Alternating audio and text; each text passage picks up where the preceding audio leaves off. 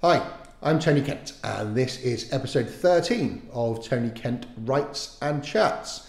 It's the 1st of May, so it's not quite the next day that I promised when I recorded the last episode, but it certainly isn't the 10 or 11 days gap that we had in between those two. You can probably tell that time is passing. We can see we are developing artwork on the back of the wall, being prepared by my increasingly bored 2-year-old. It's becoming increasingly impossible for me to hide the fact that I now have the hair of a mad, nutty professor. But there we are. Can't be avoided. That's the downside of the lockdown. One of the many downsides of the lockdown. So, where are we? Well, I explained on the last occasion that I had taken some thinking time, I think is the best way of putting it. I'd explained that there were certain responsibilities with the launch of PowerPlay, which I should remind you is in shops now. Unfortunately, none of you are in shops now because we're not allowed there. But the launch of PowerPlay had certain responsibilities with getting ready for the launch and also dealing with some foreign rights or foreign issues on Mark for Death and Killer Intent, etc., etc. We spoke about that at length on the last episode. I also spoke about thinking time.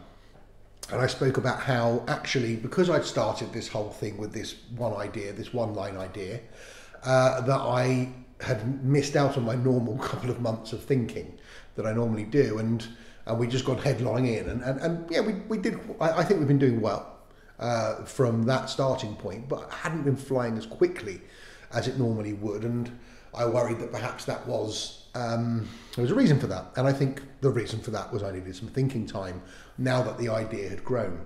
So I hoped on the last occasion that that thinking time had been effective, and I can confirm today, 48 hours later or so, that it had been effective. The thinking time was very, very helpful, in fact. So, 1st of May, and we are flying again.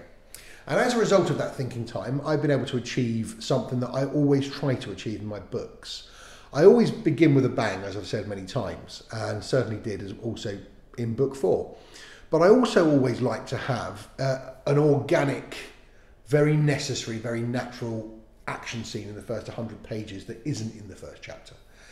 And I've managed to achieve that now. I would have been struggling, I think, before if I hadn't had the thinking time to achieve that in book 4.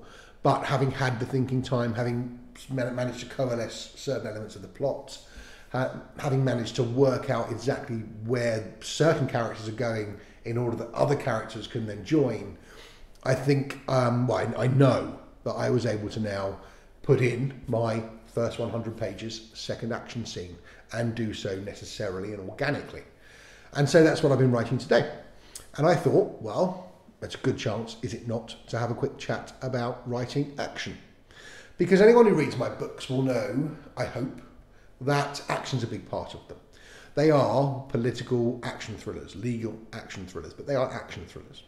And whilst it's not the be-all and end-all, I really hope it's not the be-all and end-all, I hope the characters speak for themselves and people enjoy the rest of the books, action's a big part. And if you read my reviews, it becomes quite clear that I have managed to build up a bit of a reputation for writing good action. And so I thought you might enjoy or might get something out of me explaining my process for how I go about doing that. And it's really... I don't know how unique this is. It may be exactly how everyone else does it, but I'll explain it anyway. It's a two-tier process for me. First of all, the action has got to be real. It's got to be something that can happen. Nothing takes me out of a book or a TV show or a film or anything that's being displayed to me more than violence that is just unrealistic. So violence that begins with a flying kick to the head or even ends with a flying kick to the head. Just all of the absurdity of martial arts films and highly trained guys fighting in books, etc., etc. I struggle with it. And the reason for that, I think, is that I have a background that has a violent element, if I can say that in the nicest possible way. I boxed. I was a boxer for years. I grew up in a boxing family. My 2-year-old son just yesterday was learning to throw a proper overhand right, and he's still toddling away. And I think the result of that is I've got an understanding of violence. I grew up in it. I was steeped in it in the nicest possible way. I was a proponent of a violent sport, of a very violent sport. I boxed for my first fight, I was 11, my last fight I was 22 or 23. I had a lot of fights, I did quite well, I was all right. Wasn't the best, but I was all right. And as a result, I know what it feels like to take a punch, I know what it feels like to deliver a punch. I know that most fights are won by the guy that throws and lands the first one. All the different things that are in reality how a fight really works, I know them and I've lived them. You know, I also grew up in a fairly rough area and had a relatively rough life and a rough upbringing. And you know, again, no insult to my parents, but you know, my mum raised 4 boys and a girl, and you know, there's just a reality to how that is when you grow up in a working class area. And you know, I've worked security, and so many different things have led to me having an understanding of the reality of violence. And so I, as a first rule, will only write what can happen. Absolutely what can happen. And what I know can happen, as somebody who's lived a certain part of this life, is very different to what readers think can happen.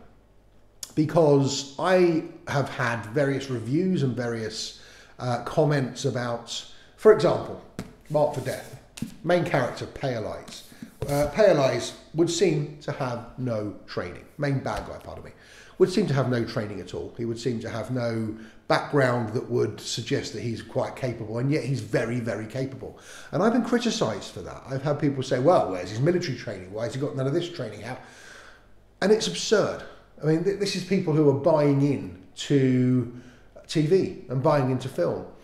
As a barrister of 20 years standing, specialising in serious violence and murder, and before that as a boxer and somebody who grew up in a world where violence was not uncommon, I can say, I think with some authority, you do not need training to be a tough man. Some of the toughest people, some of the hardest, most dangerous people I have ever encountered in either of my lives have been people who have never stepped foot inside a martial arts dojo, or have never held a rank in any military unit at all. They're just hard. It just happens. It's just life. You know, there is a genetic element to this. So all the people who are reading these books and saying, well, where's his training? That's so unrealistic. You don't know what you're talking about, I'm afraid. Marked for Death, Pale Eyes, is based on a real person. Everything he does in this book is an approximation of stuff that he really did. I mean, that's what's so ironic about those particular reviews were, you know, where does he get this skill from? He's just really tough, and it happens. So anyway, I'm going off on a tangent, but I thought, you know, maybe hopefully an interesting tangent. But that's my first tier. The first tier of the process is, can it really happen? Second tier of the process, though, is should it happen? Because actually, again, going back to my knowledge and background and experience, violence is bloody horrible in real life. Violence is not entertaining. Violence is fast, and it's over quickly, and it's bloody, and it's nasty, and it's grim. And who wants to read all of that when you're on a beach trying to be entertained? I don't. I read the reality of it when I've got a murder case starting. Where as soon as this lockdown ends, I have to go to the Old Bailey and start a murder. If I want to read about what violence really does, I'll read those case papers. See, I want to read something that's entertaining. So my second tier is, can it happen? But then should it happen? And then what I have to do is find a balance between the two. And it's a very comfortable balance. And the way I kind of do it is, for the can it happen, there's a lot of moving around. Now I sit here doing these talks and I'm just seated. I move my hands a lot, I know, but I'm otherwise just sitting here. When I'm in that room there writing, I'm up and I'm about and I'm moving my weight this way to see where someone's body weight would go if I were to move my back leg a certain way.